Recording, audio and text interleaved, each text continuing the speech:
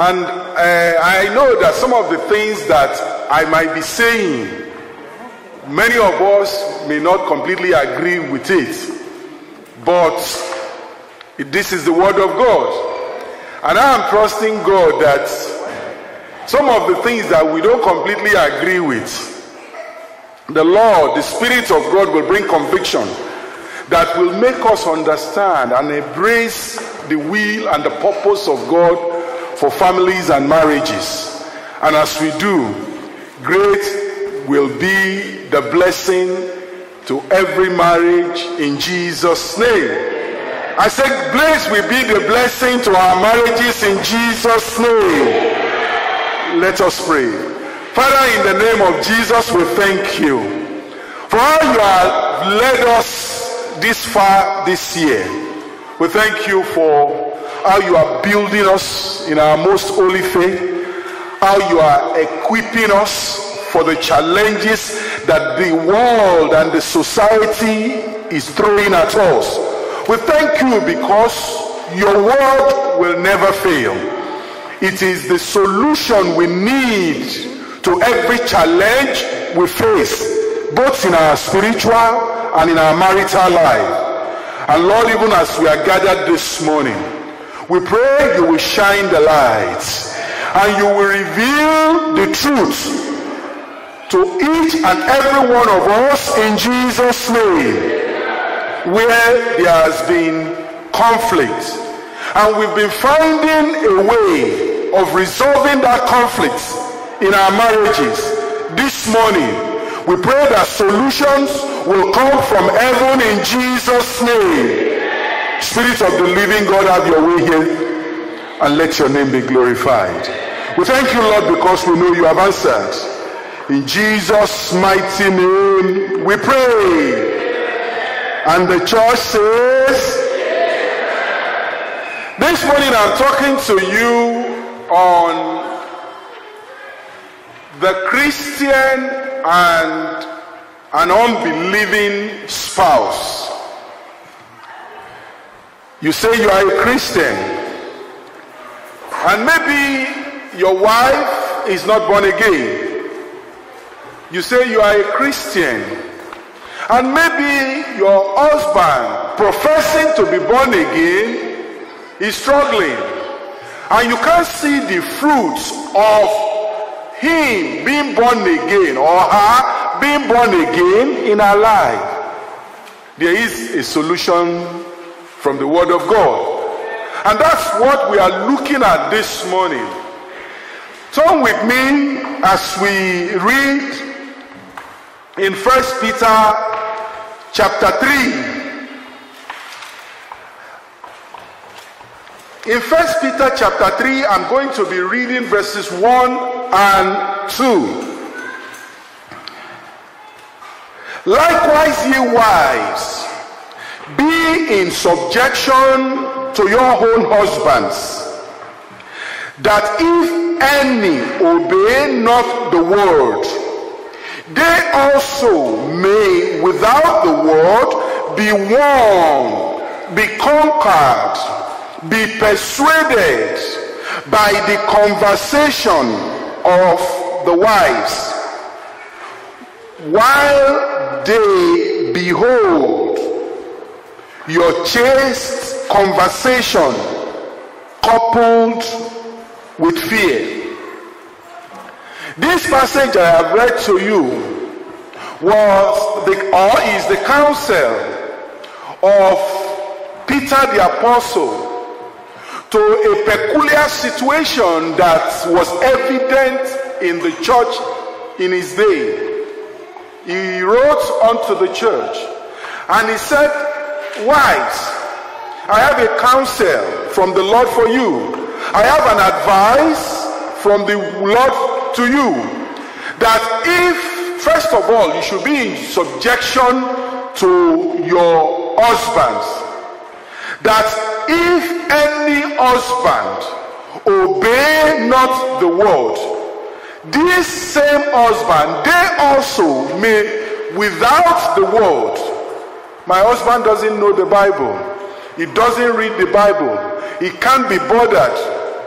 with what the word of God says. The Bible says you can still win that husband. You can still win that wife to the Lord. Not necessarily reading the Bible to the husband or to the wife, but by your own conversation, by your own lifestyle, by your own conduct. But let me begin as we define marriage. Because in days gone by, in centuries and decades gone by, we didn't have to define marriage. There was no need. Because everybody knew what marriage is all about, what family is all about. In many societies and in many cultures, they already understand what marriage is.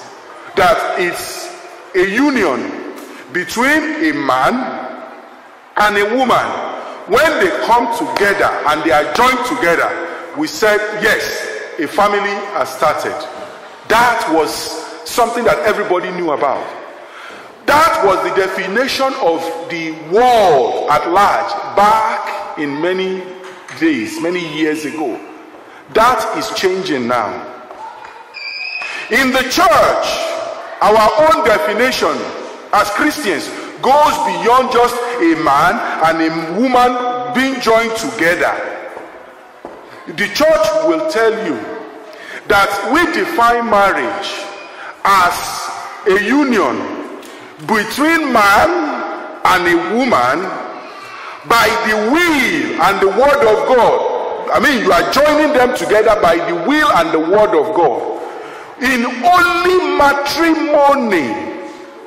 It's important because our definition is not a secular definition. The secular definition in days gone by is a man and a woman. When they come together and they are joined, a family is given birth to. But the church, it has always been a man and a woman. All right, we agree with that. When they are joined together by the will and the word of God. Beyond that, in only matrimony, the Bible says marriage is honorable in all, with the bed undefiled. So matrimony must be holy. And these two people, after they have been joined together by the will and the word of God in only matrimony, will live together till death do them part. That is the definition. Bible definition of marriage. In other words, a marriage is between a male and a female. The man is the male. The woman is the female. You bring them together and they join together. It's not other definitions or practices that we have seen in the world. In the world today, they tell you a man and a man can come together and get married. They tell you a woman and a woman can come together and get married. They said, in fact, your husband can be a woman. A woman will not be my husband. I don't know about you. A man will not be my wife. That is the Bible. And I need to define it clearly because this is the word of God. In our contemporary time, you will find people define family and marriages in different forms. In fact, it is not just polygamy that we are, dealing with now. There is also polyandry. In other words, polygamy is a situation where a man takes more than two women and he takes them as wife. But polyandry is a situation where one woman takes three men and they are all living with her as her husband. You can see how it has changed. But the word of God is clear. For us, the marriage and family is birth between a man and a woman, a male and a female, in only matrimony. And these two, they live together. We don't believe in divorce and separation. We don't believe in a situation that we say, okay, yes, we are married, but I am living in Jamaica and my wife is living in the UK. That is the marriage that is faulty. That is a marriage that is not according to the perfect will of God. Marriage is when a man and woman comes together and they live together for as long as life endures. And I pray that we will come back to the Bible definition of marriage. And the Lord will help us to do that in Jesus' name. When we do that, the family is given birth to. And for any church that wants to build for Christ, for any church that wants to do ministry in the light of eternity, they must of necessity uphold these values, this teaching. Otherwise, eternity will tell. Because you will find churches these days where the pastor says he is gay, and he's gathering lots of other gays and lesbians, and they are all doing their things, and they say they are doing church. You will find, pastors these days that are joining a woman and a woman together. You will find spiritual and Christian counselors today that are saying, well, God loves these people, God loves them, we have no problem with that. But that is not the definition of marriage according to Bible standard. So we as a church, we need to not just preach it.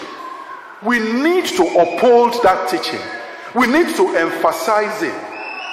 That we don't encourage divorce. For every problem that marriages may suffer, there is a solution from the Word of God. And I pray that even today, the Lord will bring us to that understanding, to that knowledge, and to that conviction in Jesus' name. When these two people are joined together, there will always be differences. Two people that are coming from different cultural, educational, socio-economic background will by all means have differences. But for us as Christians, whatever differences we have, we must align them with the Word of God. That is the only time when marriages work. If you are coming from a different cultural background and you are coming from a different, outlook of the world, you are coming from a different, perception when it comes to money management in the family, and you bring that into the marriage, the first thing you want to do is to sit down and ask yourself, this view that I have about culture, about money, about relationship, how do they align with the Word of God? In other words, your wife is bringing her view, you are bringing your view, and you are putting it before the Word of God. You take the Bible and you use it to filter the one that negates the Word of God. You take it, you throw it in the bin. It doesn't matter how long you have lived with that view. The one that contradicts the Word of God, any perception, any values that you held, any view that you hold, when they negate or contradict the Word of God, the duty of a Christian is to take it and put it in the bin. For instance, maybe when you were growing up, your parents had told you as a woman, and they told you, listen, my daughter, I have been married to your father for 50 years. There are things that I still do that he doesn't know about. He will never know about it. That is not the Bible. And you have lived with that, and she has taught you to also make sure that you don't tell men everything. Be careful what you tell men. In fact, there are secrets that your husband will never know till you die. You can tell me. Or if I am dead, you can keep it to yourself. But that is not the Bible. When you come into a marriage, as a Christian, you take that one, you drop it in the bin. That this one contradicts the word of God. Maybe you are the man, and growing up, your parents, your father had told you that, listen, you are the man in the house. The women, they are substandard, they are low to you. There are things that you will never share with your husband. In fact, I have heard a man said to me once that as a man, his wife will never touch his head. And I said, what is that? Why is that? He said, it's against our culture. I said, really? Why is that against your culture? You don't understand. I am from so parts. And for us, women, as far as they are concerned, they are defiled. They must not touch their hair because they take the glory of the man away. And he has lived with that all his life. Even in that marriage that he is presently in. That contradicts the word of God. He is not a member of our church. If he was, I would have told him. But yet, I still told him that is what your culture teaches. But have you used that thing that your culture teaches to compare with the word of God? No. Bible is Bible. Leave Bible aside. Culture is culture. Leave our culture aside. I know that many times people are so much attached to traditions and to culture. But brethren, if our marriage is going to survive, we must align everything with the word of God. When they contradict, when they don't stand the test of God's word, then we need to abandon them.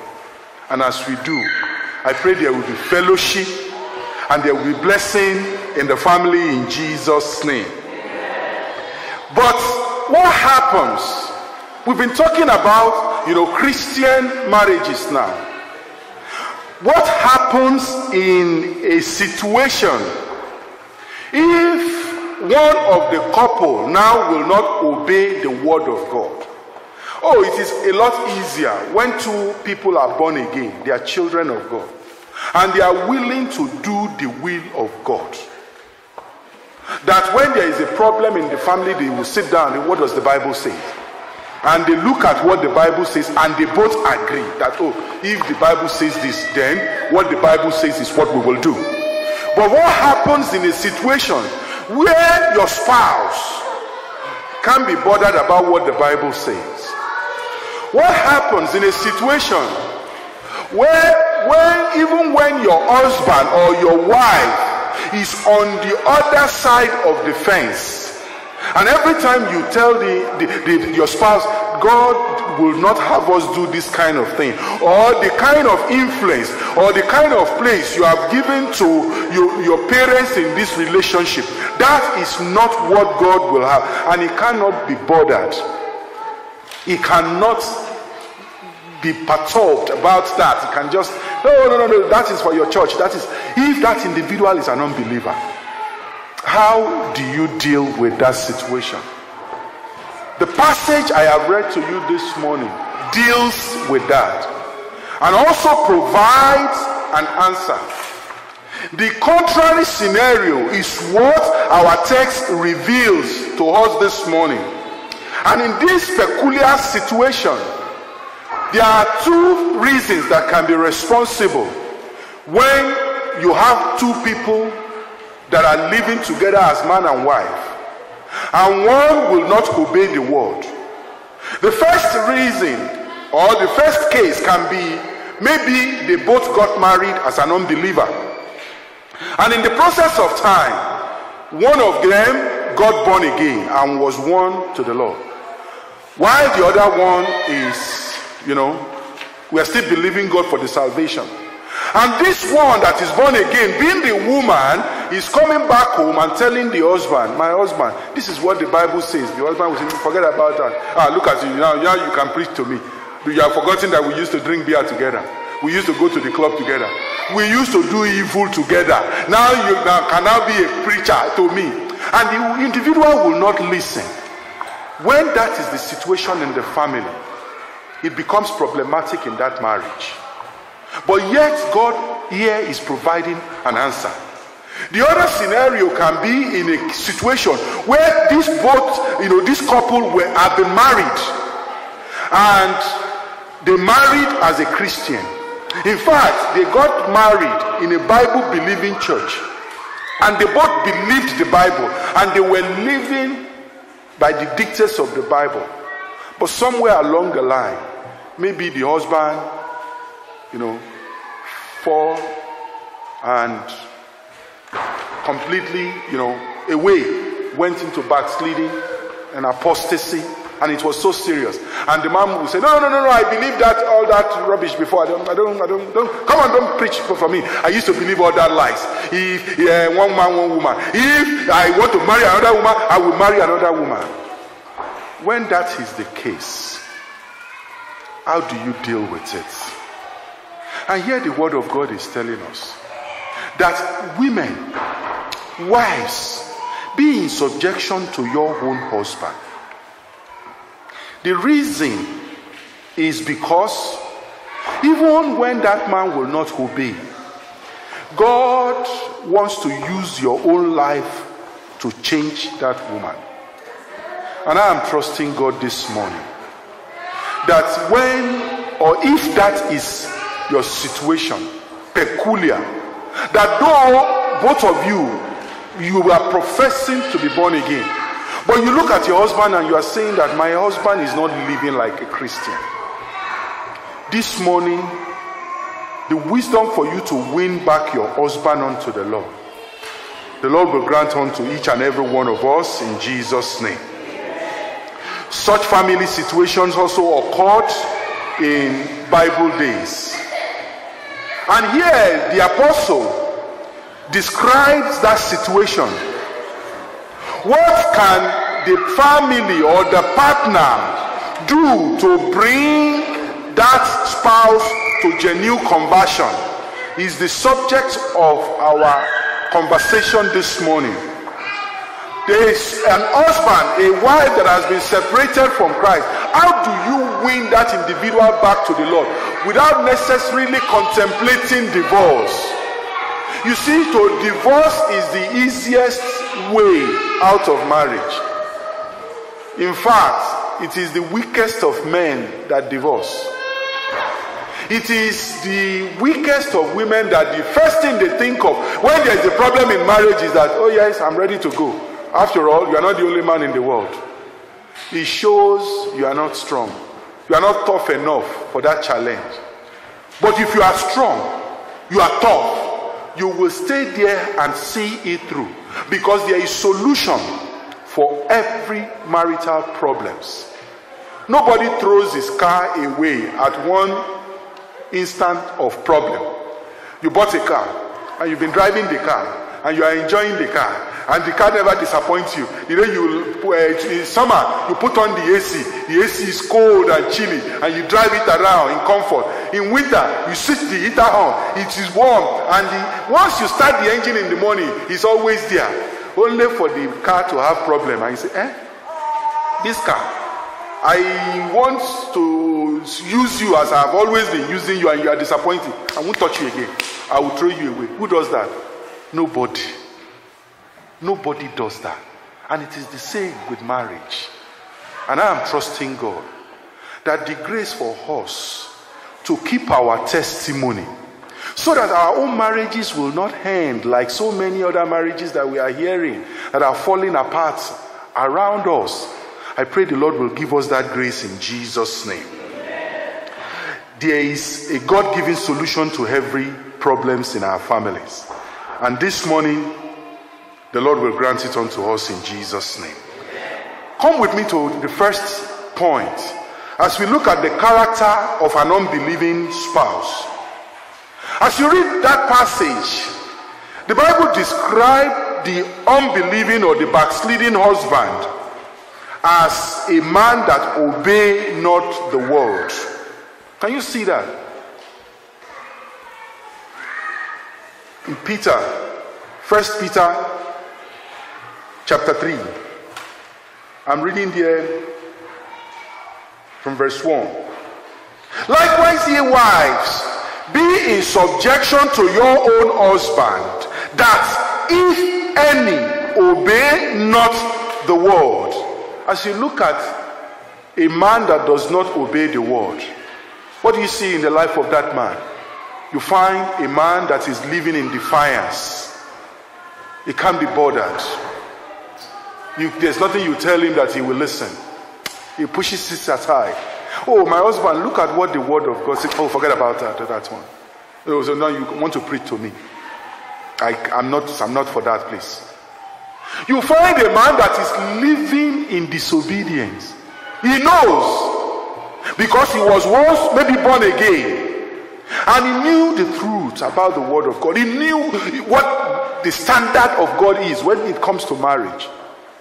That you don't live in marriage and still commit adultery. You don't live in marriage and still have conversation with other women that your wife must not know about. You don't live in marriage and there are relationships that no, he knows, but yet he will not listen. He is just living in disobedience. You look at a man that will not obey the word. He's a man that is deluded, completely far from reality. Like Saul. The Bible tells us the story of Saul. In 1 Samuel, you come there to chapter 20. And the Bible says, chapter 15 rather, the Bible says the word of the Lord came to that individual and told him, this and this is what I want you to do. The instructions were clear. He knew what God required of him. But then he went and he did contrary to the will of God. When Samuel came and was asking him, he said, in fact, everything that the Lord said I have done. Are you deceiving yourself or you are deceiving God? Far from the reality. A deluded man. And sometimes some of men, that's the way they live. They think, as far as I am concerned, I am all right. That's your interpretation of that passage of the Bible. That is not my own interpretation. The wife is saying, my husband, look at the word of God now. Look, that is how you want to interpret it. You can apply the Bible whatever way you like. But you know the standard. You know what the word of God says. But you will not do it. Obviously, the apostle here was referring to those who have been exposed to the preaching of the gospel, but who have not yielded their lives. Every time you find people like that. And some husbands are like Saul. Come with me to 1 Samuel chapter 15. Quickly, let me read that passage unto you. In 1 Samuel chapter 15. Let me read first in verse 13. Look at what the Bible says. And Samuel came to Saul and said unto him, Blessed be thou of the Lord. I have performed the commandment of the Lord. Can you imagine? You have performed what you wanted to do, not the commandment of the Lord. Come, look at verse 19. And this individual looked at him. Wherefore then didst thou not obey the voice upon the spoil, and didst evil in the sight of the Lord? And now in verse 20, look at his brokenness. And Saul said unto Simon, Yea, I have obeyed the voice of the Lord, and I have gone. He said, Yea, I have obeyed the voice of the Lord, and I have gone the way which the Lord sent me, and I have brought Agag, the king of Amalek, and I have utterly destroyed the Amalekites. He wanted to do what he said, yes, I have done what God wanted me to do, but I have done other things. At least I have not divorced you, my wife. I'm only marrying another one to join you. Okay, the church said we should not divorce. Okay, I won't divorce you, but I will marry a second one and join you. I have not completely disobeyed the Lord. Sometimes that's how we do.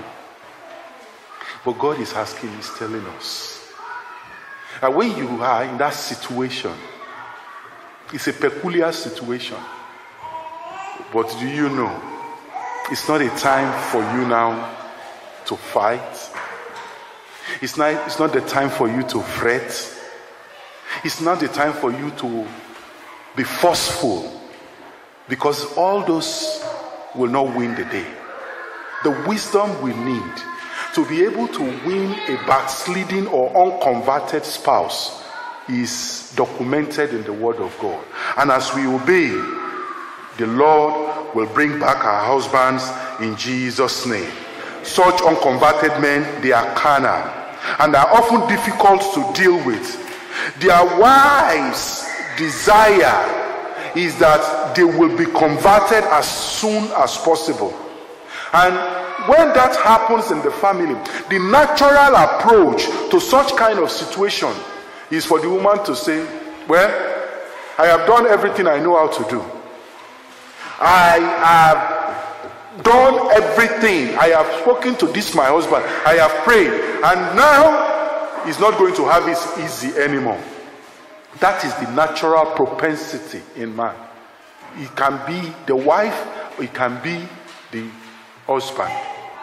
And they want to fight.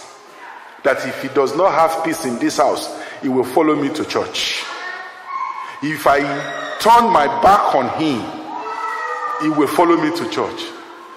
If he does not see my face on the ground again, and all the care that I used to give him, if he doesn't see it anymore, he will listen to me.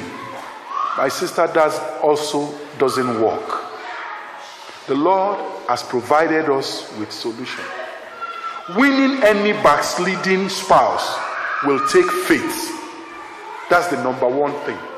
Faith in you believing God for the grace, same grace that worked in your life, that grace also will work in the life of that spouse. The man, you are living by the grace of God in obedience to the word of God. Thank God for it. But now you want to believe God. You want to tell God that, oh God, if your grace was not in vain in my life, let it not be in vain in the life of my spouse too. So the number one thing you need is faith and not fight. The number two thing you need is forbearance. Forbearance. You understand that between the time you are praying and the time that God will win that man, you need to endure. Endurance without complaint. Endurance without nagging. Endurance without telling his stories all over the place. There's some things online now where a woman has been telling, stories about the husband too, telling stories about her. Confusion all over the place. While you are believing God for God to change your husband, you are forbearing. You are forbearing without compromise. Oh, I will endure. I will endure. But when I get to my breaking point, when you say that, the devil is listening and he will push you to that breaking point. But when you make up your mind, I won't give up on my husband. I know that this man is God's will for my life. I prayed concerning this man, and now he's gone wayward. Maybe you even never prayed. Oh, I know myself and my husband, we were both sinners before, and you saved me, God. Won't you save my husband? I know you will do it, and you are forbearing. You are not forcing. You are not fretting. Many people will fret, and they will escalate the problem. The number three thing you need is forgiveness. It's very important that even before, you already know that this my spouse is not born again. So even before he even does his foolishness and he does what he's going to do, you already make up your mind. There is no limit to the forgiveness that I'm going to forgive this man, as long as he is still a sinner. And it's important that you understand all these conversations, this character that you need to possess, so that your life can win your husband back to the Lord. Beyond that, you need faithfulness. Faithfulness In the sense that you are not saying that, okay, my husband knows how to take care of himself. The only person he thinks about is himself. I will tell him that I know what he knows. Oh, my husband is cheating. I will tell him that, hey, women are good at this thing more than men. No, you don't need to show him anything. You have your life to keep. You have your salvation to guide. Don't show him. You don't need to show him anything. While you are believing God, you are still faithful. You are faithful. Don't put rat poison in his food and think that, okay, if this man is going to live like this, then let me just show him that he's not wise. As I'm still cooking his food and he's doing all these things, I will teach him a lesson. Don't teach him any lesson. And also, you must not turn your back. Let there be fellowship. Don't want to sleep at night and you turn your back on your husband. Don't stop talking. Oh, I know. God, I'm praying. But this man, I don't even think I can even talk to this man. Let him just... No. There's no way you can win somebody that you are not talking to. There's no way there can be reconciliation and peace. You are still communicating. God is expecting you to encourage him. God is expecting you to show him love. God is expecting you, but you don't cut off fellowship. Fellowship must still continue. I once told you the story of those couples when they were not on talking terms, and one of them had an important interview.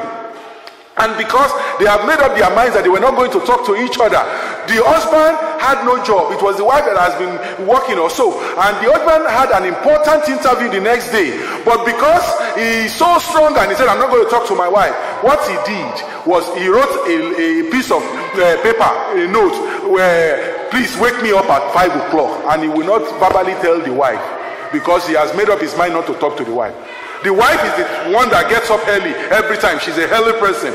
So he took that note and put it by the side of the bed of the wife. So eventually, after the wife, and he slept. And when the wife had finished all the things to do in the house, she came to the bed and saw the note. And he said, okay, he read the note. This man saw the wife before he went to bed, but he would not talk to the wife about it. What stops you? My wife, I have an interview. Wake me up 5 so that I can prepare. If not, please wake me up at 5 o'clock and left the note there. No problem. The wife came to bed that night and he saw the note. She read it. She put it down back and she slept. At 5 o'clock in the morning, she woke up. She wrote, it is 5 o'clock, get up. And she put it by the side of the man. The man got up eventually and looked at the time, and he looked at the time, it was past 6, and he looked at the note. Didn't you see that I told you to wake me up at 5 o'clock? The wife said, didn't you see that I woke you up at 5 o'clock?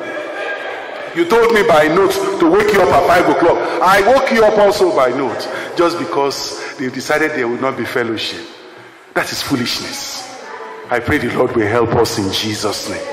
And it's important that as we look at all these things that the Lord is teaching us, this description or the characteristic that these men, they obey not the word, it shows that the heart of the man is become hardened.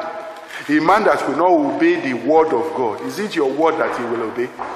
What makes you think that you are stronger than God? What makes you think that that man fears you more than he reverences God? So you need the help of God.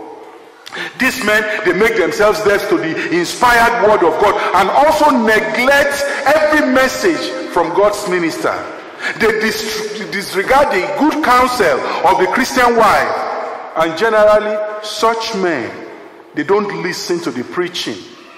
It is always like that. Such kind of men, they don't generally listen to the preaching, to the prophecy, or to the pastoring of their wife. They say, please go, what do you know?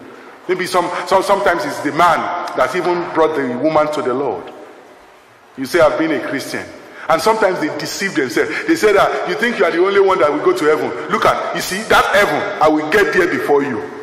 Me, I will get there before you. And they are deceiving themselves. They know they are not living right. But they will never listen to the preaching, to the prophecy, when the wife comes back and they say, my husband, I dreamt and I saw something. Evil is intended against this family. Please please go. You're always saying, hey, look at Joseph. You are always dreaming in the house. They don't take it seriously. So sometimes to do the things that normally we do, they are not as productive. And I'm trusting God that the wisdom in the word of God this very morning, it will provide a solution to these problems in Jesus' name. Such an individual, he will position himself, the unbelieving spouse I'm talking about, will position himself in a state that a man cannot speak to him. He might have received the misleading advice of a sinful mother. So other times it is because of the corrupting influence of some ungodly friends. And he will say, as far as I am concerned, this is what my mother has taught me. And you can't tell me that you are wiser than my mother. You can't tell me that I will leave what my mother has told me and I will come and obey your own. In fact, some men will tell you that as long as they are alive, their mother will always be number one in their life. Their wife, if they discuss anything with you now as the wife, and you both of you have come to conclusion, when they got up and we went away, you are going to their mother. Mama, come and sit down. What is it? Me and my wife, we discussed last night. This and this and this is what we have decided to do. And I just said I should, hear your take on the matter. And the woman will say, these women of these nowadays, they are so crafty. Is that what your wife said you should do? Don't do it. Come and do it this way. And the man said, Mama, that's why I thank God for your life. You will never die. You will live long. And he goes back home and he calls the wife. All those things that we talked about in the being. But why? My mother said no. As far as they are concerned, the counsel of their mother comes first. The counsel of their ungodly friends comes first. And when you find such kind of men, the Bible is saying, don't expect anything less from the character of a non-believing spouse. It is just normal. That's what it should. So there should be no such thing as surprise when you find a man living like that. Don't worry yourself about it. Do what the Bible says, and the Lord will give you victory in Jesus' name. Amen. That brings me to the second point quickly. The conduct of an uncompromising saint. We have looked at the character of an unbelieving spouse. Here, wives who suffer from husbands that obey not the word often think of not submitting at home as commanded in the scriptures. That's what comes to us generally. Naturally, when you see that this man is living like this, you will say, okay, to your turn to Israel. Say he knows how to be rebellious. I will teach him that there is no peace, especially in this part of the world. That is what is causing many breakups and divorces in this nation. I will tell him that women has power. We are not in Africa. I will let him know that all those things that he did when we were in Africa, now I will pay him back in his coin right now that we are here. In fact, I've been listening to other women and the things they have been doing to their husband. I've not done 1/3 of it to you.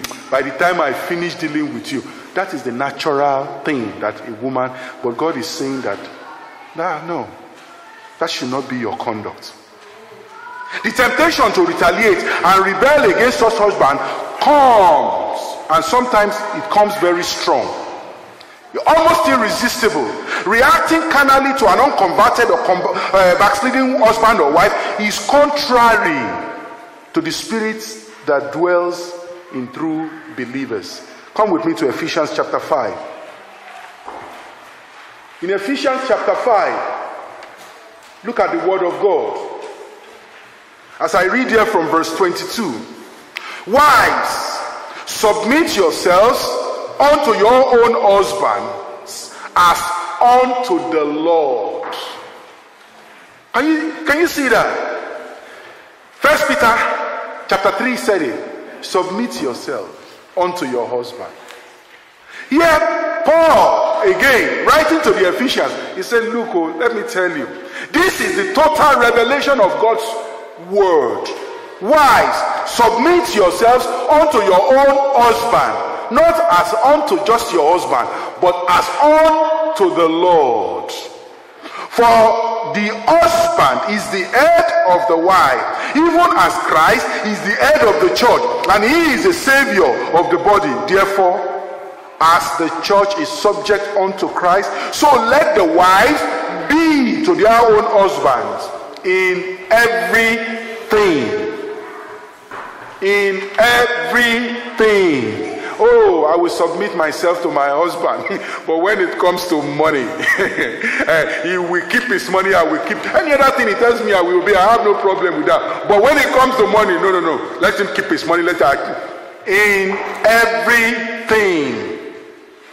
Oh, I will submit to my husband as long as he does not negate what my parents already told me. But when it comes in conflict, submission with what? No.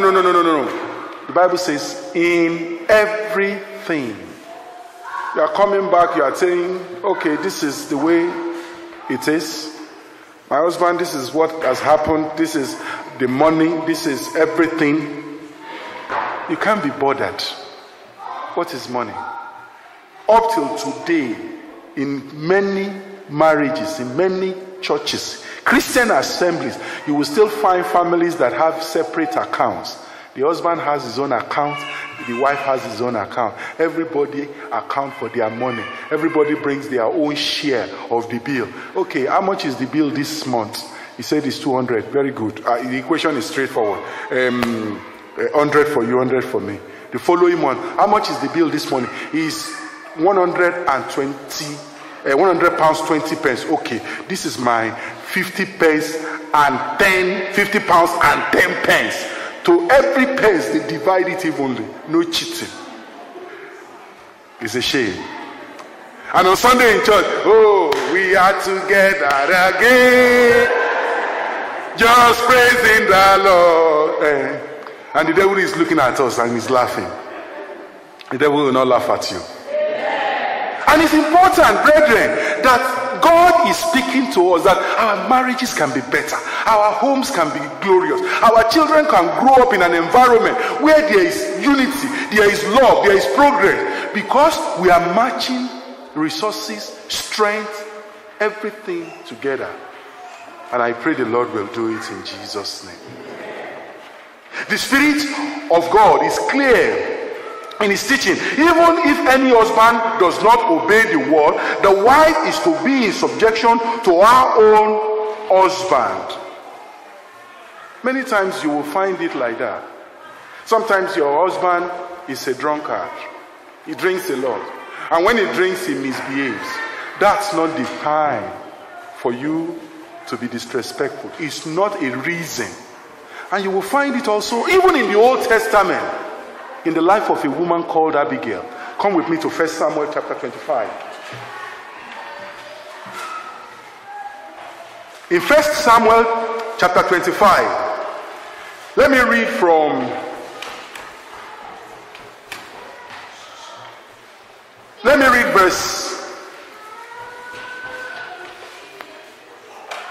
verse 17.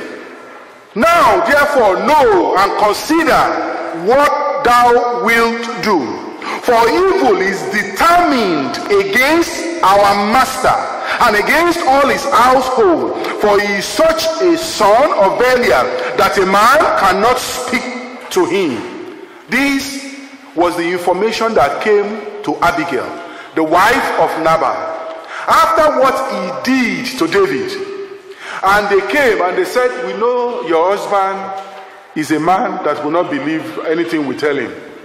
Your husband is a very reckless man. He can't be bothered. So, but let us let you know. This is the evil that is intended. That they are going to deal with your husband. David had purposed is going to kill your husband and wipe your household completely. So you better know what you will do. That information came to Abigail. When a woman has that kind of information, what is the natural thing for her to do? She goes to the husband. Shall you see? Your evil is catching up with you. It is you that you will die. You will not, me, I will not die with my children. And she will cause trouble in the house, but not Abigail. Look at what the Bible says about that woman. Come with me to verse 36. After he had pleaded with David's men and he had given them, he has tried to pacify them and beg them, please don't do this. Forget, leave my husband. She interceded for the husband. That is intercession. Pleading on behalf of the husband. She did that. Now, after she has prayed, she felt, I needed to talk to my husband. Come with me to verse 36. And Abigail came to Nabal. And behold, he held a feast in his house, like the feast of a king, and Nabal's heart was merry within him, for he was very drunken. Wherefore she told him what? She told him what? Less or more until the morning light. This was a woman that has been praying, pleading, interceding for the husband, that the evil that David purposed will not come upon him.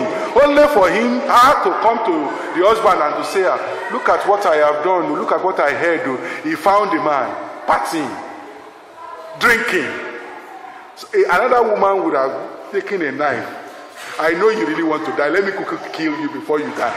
So you are here partying, while me, I am pleading. The Bible says he looked at the man and he said, this is not the right time.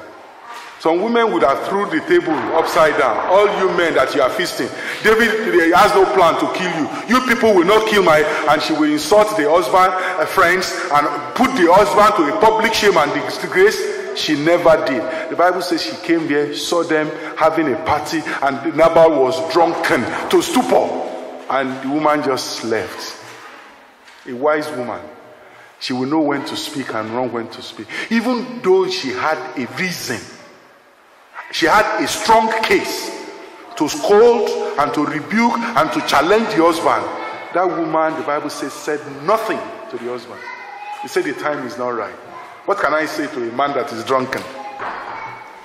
Some other women, anytime their husband has gone out to go and drink and they come back, they say, "Sure, you have finished drinking in the house. In this house, you will not see peace." And they will hold him and they will punch him. They know he is drunken at that time, he has no strength. And they will beat him. not Abigail. The Lord will help us. Look at verse 37. But it came to pass in the morning, when the wine was gone out of Nabal, and his wife had told him this saying, that his heart died within him, and he became as a stone. She waited till the morning. The alcohol is gone. The reality is, confronting him now, and he told the husband, look. The time must be right for you to talk to your husband if you want to change him. You don't talk to him when the fire and the heat is on. In the heat of the moment, just hold your peace.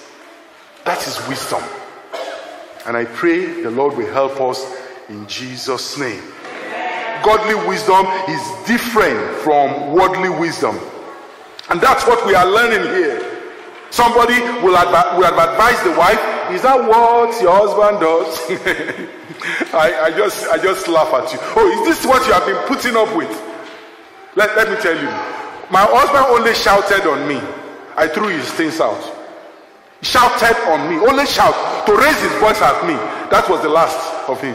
So this is what you are putting up with. I would rather not be married than to put up with this mess. That is worldly counsel. That is worldly wisdom. But hearing is the word of God. Worldly wisdom cannot convert the unsaved husband. Walking in the spirit and producing abundant fruit of the spirit, loving the husband and caring for that callous individual, and submitting to the inconsiderate husband, they are effective tools that can bring the conversion of that husband in good time. You know what the Bible says that is interesting about that passage that we have read? The Bible says that these men, though they may not be word, but while beholding your own chaste conversation coupled with fear. Think about it in the morning when Nabal came to his senses, and the wife now explained to him That look at in verse 17 what I heard. Chapter 18, 19, 20, all through, look at all that I did.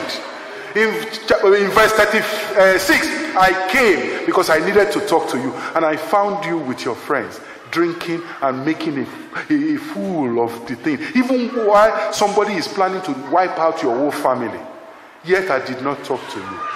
But I think the atmosphere is right for you. For me, your friends are not there. I didn't cause you embarrassment in the presence of your friend. I didn't interrupt your fun because I needed to talk to you. But at least the man, the Bible says, he became a stone. He looked at the wife and he said, "Oh, what a woman." I pray your husband will be able to say that about you. That even though he will not say it to you in your face, he will, when he goes out with his friend, he will say, "Look, all these things, I can't lie to you. I married an angel. My wife is an angel, is God sent." Can your husband say that about you? And God is telling us, as Christian women, that God expects so much from us, especially when our husband appears to have fallen away, appears not to be living by the dictates of the world. And I'm trusting God that the Lord God of heaven, He will change our families for the better in Jesus' name. Let Christian graces be always presented through your life before your husband. And your conversation, let it be such that is commendable, because that way God is going to use you to change your husband. You remember the story of Hannah. You read in 1 Samuel chapter 1 from verse 32. You see the life of Hannah. The Bible says even, the second wife of the husband always, did things that would make her fret. But that woman held her peace. She was always pleading her cause with the Lord. Always. She has no story. That man looked at the woman and said, "Even though you don't have any child for me, I give you more gifts than the other one that even has children. I have never given up on you. I'm always going to Shiloh with you because you are a woman that I cannot." What I found in you is much more than children. There are times when a woman has not given birth, but the husband stays with them because they know that beyond childbearing, there is a virtue that goes beyond that. Sometimes some women even have children and the husband will still divorce them. Say, "I won't put up with this kind of thing. You and your children, take them and go." Because you are not only rebelling against your husband, you are even teaching the children to rebel against their father. Oh, he's not converted, that's fine. He might not be living in the light of God's word, all right. It's not a reason for you not to submit to him. That's what the Bible is saying. Do it. The Lord will grant it unto us in Jesus' name. Worldly wisdom is contrary to the total revelation of God's word and will teach vengeance and revenge. But you don't need to do that. The Bible tells us, as we read in Romans chapter 12 verse 13, he says, "Avenge not yourself." He says, "Vengeance is mine, I will repay." That's what the word of God says. Your husband is doing this and doing that. Don't fight for yourself. Leave him to God. You just pray. God knows how to deal with him.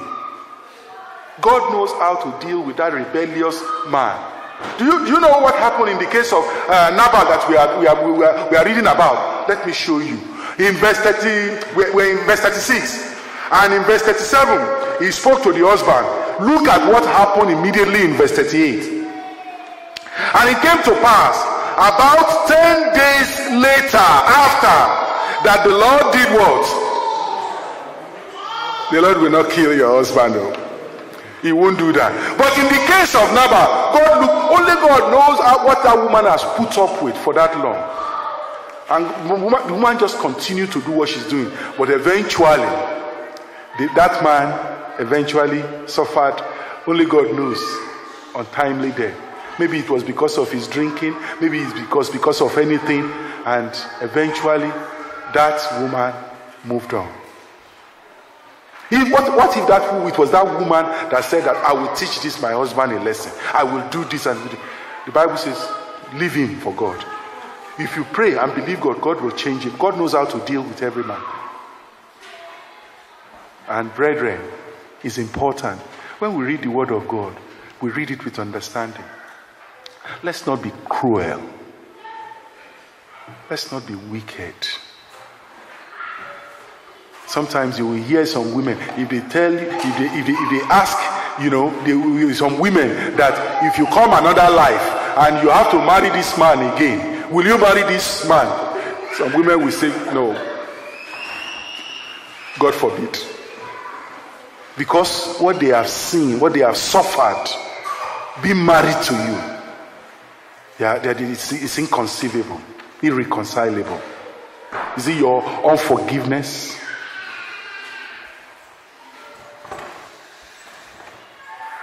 Is it your uncaring attitude? Is it your neglect?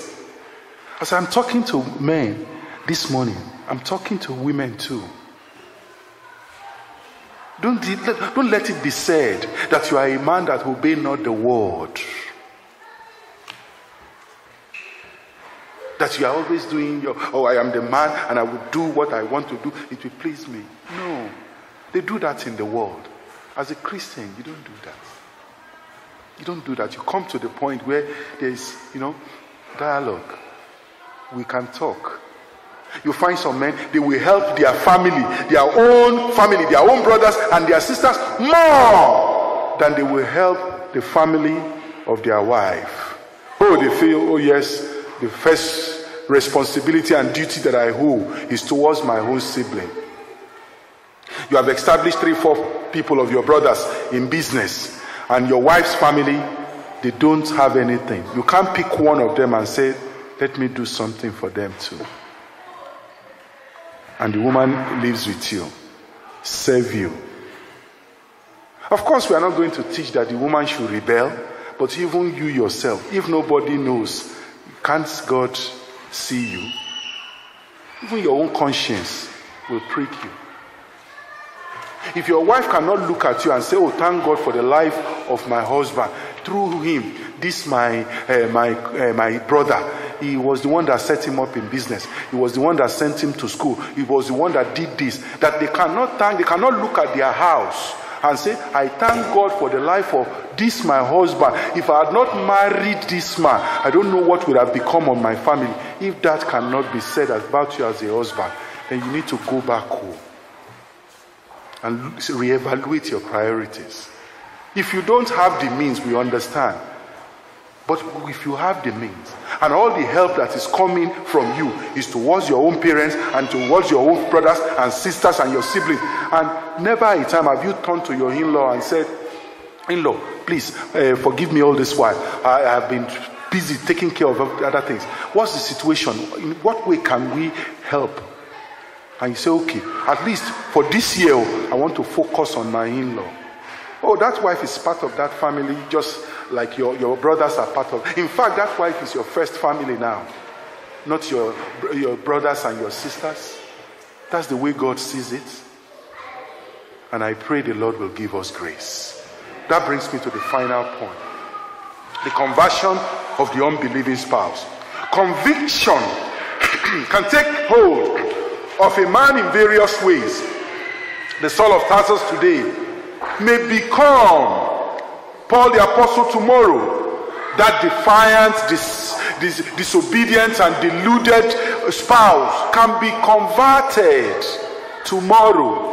But it can happen without the word, but as they also without the word be won by the conversation of the wife, by the lifestyle of the wife. Come with me to 1 Corinthians chapter 7 before we go to the Lord in prayer. When we do marriage, when we teach on marriage, it is always tough, it is always hard. But the truth ought to be said. Because every one of us will find ourselves weighed in the balance and found wanting. It's not to criticize or to judge. It is rather to, reveal our weaknesses and bring us to a place where we want to make corrections and make our families better. And the Lord will do it in Jesus' name. I've always told you that when you are looking for a place of amusement where you can laugh and nobody is going to, you go to the theater. But if you are looking for a place where you want to think, you want to really look at your life, and you come to church. That's why we are doing church. We want to be able to get better in our family life, in our relationship with one another, in our relationship with God. And I pray God will perfect that in our lives in Jesus' name. In 1 Corinthians chapter 17, as I read here in verse 16, look at the question that the Bible is asking. For what knowest thou, O wife, whether thou shalt save thy husband? How do you know if your life will convert your husband? Oh, I can't be bothered. I will do to him what he is doing to me. I will pay him back in his coin. How do you know that God wants to break down the resistance of that man through your life? And as he sees humility, as he sees meekness, as he sees the fruits of repentance in your life, he sees you bear no grudge. Even when you know all his sins, you are still faithful. You are still caring. You are still having fellowship. You are still forgiving. Even before he tells you, I'm sorry about it, was my husband, I know already. The devil is in this, and God will defeat him in this family. The words you are saying to him, he's looking at you and saying, what a wife. What a wife. I have a lot of inadequacies myself. If I hadn't married my wife, maybe our marriage wouldn't have survived. Because God knows my weaknesses, he knows me. So he gave me a wife to make me fulfill the ministry that he has called me to. And the question is, how far are you helping your husband? That okay, God can make use of this, my husband. But now he's not living right. But rather for you to be using somebody else to compare. Can't you see your mates? Can't you see? You come to church every time. You see your mates. They are ministering. They are doing something. Your life is just continue. You will die and go to hell. You don't say that. You don't say that. That man will look at you and say, I will die and go to hell. Yes, I will die and go to hell. But you will not be in this house when I die and go to hell. Since that is your wish. Just go and look for a righteous man. But do you know that God, in the process of time, he now converts that man? Maybe through another way. And you are seeing that man now is a converted individual. He's a man that has been restored back into fellowship with God. And you are looking at him and you are saying, my husband has changed. It will be to your shame.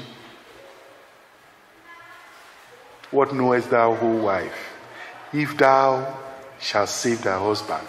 Or how knowest thou, O man, whether thou shalt save thy wife? You don't know. Those who seem hardened to gospel preaching from the pulpit may yet come under strong, irresistible conviction and be led to genuine conversion through the gracious, righteous life of the wife who live with them. That's why the Bible says, let your light so shine. Matthew chapter 5 verse 16. Let your light so shine to your husband, not just to the world. Let your light so shine to your wife that she's seeing that you are considerate, that she's seeing that you are reasonable, that she's seeing that you obey the word. Let your light so shine. Your light is so shining that if they ask your wife, even though she was, no, I don't agree with my husband and everything, but that my husband, he obeys every word of God. Don't go to him. Don't even go. Okay, you don't believe, go and try. He can vouch for you while you are not there. You know you are not living in compromise. Even though you know what they are doing, you are not going to do that. Let your light so shine. In 1 Peter chapter 2, look at that passage with me. Look at what the Bible says. In verse 12.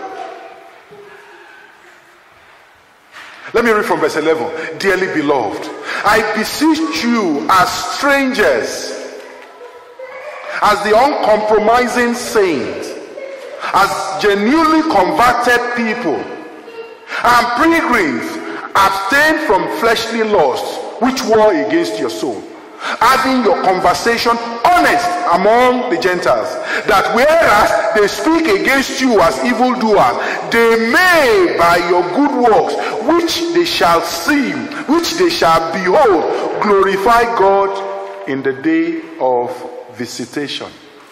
In other words, your spouse is thanking God for your life. That I almost fell into that trap of compromise. Thank God for my wife. She was the one that says, my husband, we cannot do that. Oh, my wife, come on, how can we do that kind of a thing? What will be our testimony? I almost yielded to that temptation to follow that path. Thank God for my wife. She didn't allow. That they are looking at your life and they are thanking God. That's what it should be. And I pray that this will be a reality in every family in Jesus' name.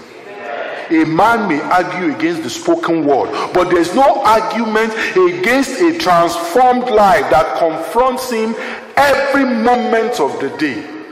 You can disagree with some things, but you can't disagree when your husband, your wife is genuinely born again, and you will see her, she observes her quiet time, her devotion is constant, her prayer life is regular, righteousness and holiness is impeccable. Every time you come back, you know that you can't even think about it, that I'm looking for money. And the first person I thought is that, I know the rat in this house. It must be my wife.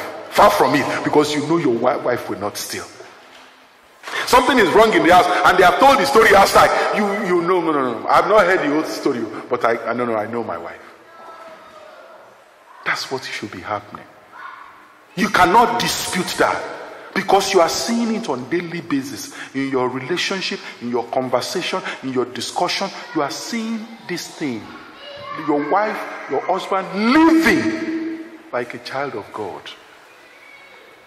The greatest spiritual weapon of the Christian for the conversion of the unrepentant spouse is the godly life with intercessory prayer. It is very, very important. The Christian wife and the husband can be used of God for the conversion of an unbelieving spouse if they will obey the Lord consistently in all things and graciously submit themselves and love their husband at home. Love your husband. Love your wife. He is not born again. He is backsliding.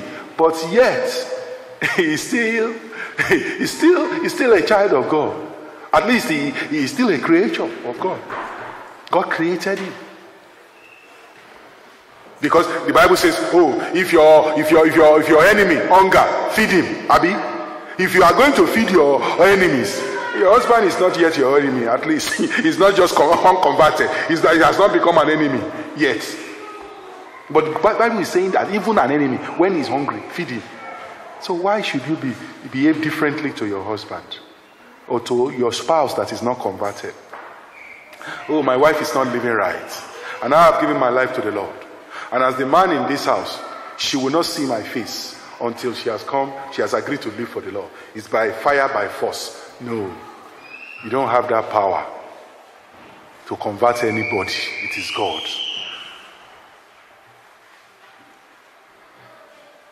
In your submission as a wife or as a husband, in your loving your husband or your wife that is not converted, you cannot and you must not sin. Oh, I will obey, I will submit to my husband, but understand, when it leads to sin, you must not do it. As I conclude, you know some of the things that happens in Africa or in some places. where maybe because the husband has some problems and he cannot give birth, and some husband will tell the wife, look, we need to take care of this problem to cover the public shame, and you can go and get impregnated outside, just don't let me know, I just don't want to know about it. And the husband is telling you like that. An unbelieving husband, you as a wife, you are not going to do that. You tell the husband, no, come on, my husband, God will bless us with children. I don't care about the shame. I can't bring myself to go and do that.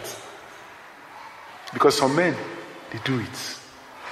It may come as a surprise, but it's happening. So in your loving, in your submitting to your husband, you cannot sin. You cannot compromise God's truth or deny the faith. Remember the story in Genesis.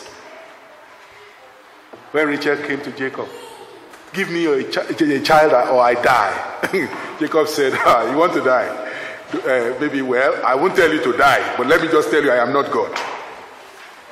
That's what you should be doing. Even Jacob in the Old Testament looked at the wife. Am I God? Don't tell me I must give you child by all means. That individual stood his ground. And when it comes to things that contradict the word of God, you need to stand your ground. Oh, I love you, my husband.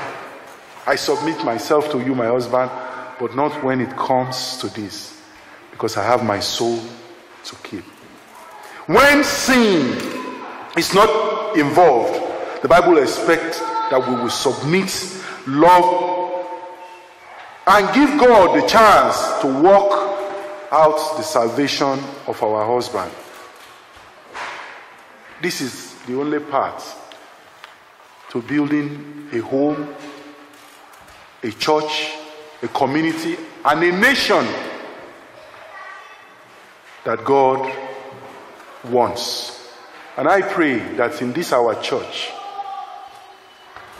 we won't turn back on this path in Jesus' name. We will continue to encourage ourselves. We will continue to challenge ourselves, so that when life is over, God will see that at least as best as we could, we lived according to His word. And I pray that happy home, where there is love and fellowship and blessing, the Lord will grant unto each and every one of us in Jesus' name. Let's rise up on our feet as we talk to the Lord in prayer.